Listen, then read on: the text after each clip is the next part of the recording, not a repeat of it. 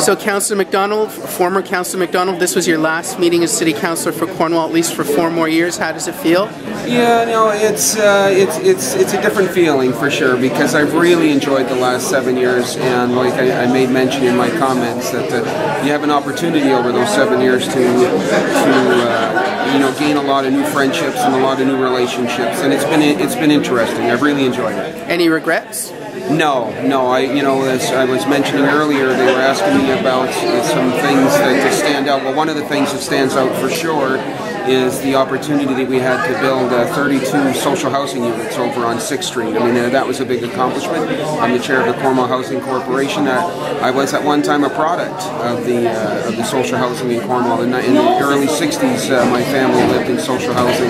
So to go from living in social housing to have the opportunity and the privilege to serve as chair, in my opinion, is a great honor. Now, your political career isn't over, is it? Well, for everything that ends, there's a new beginning. I mean, I'm only 55 years old, and time goes by very, very quick.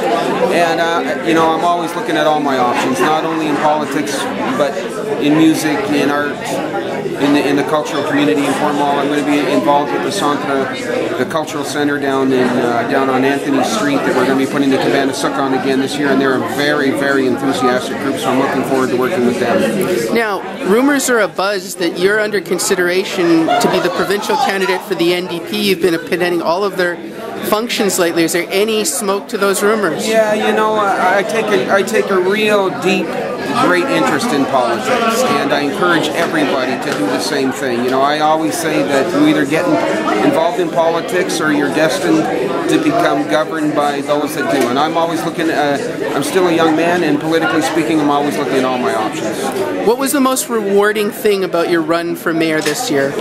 The whole thing.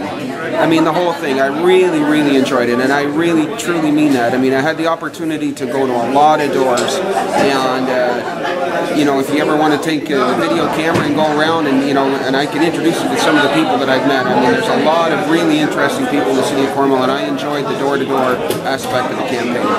Thank you.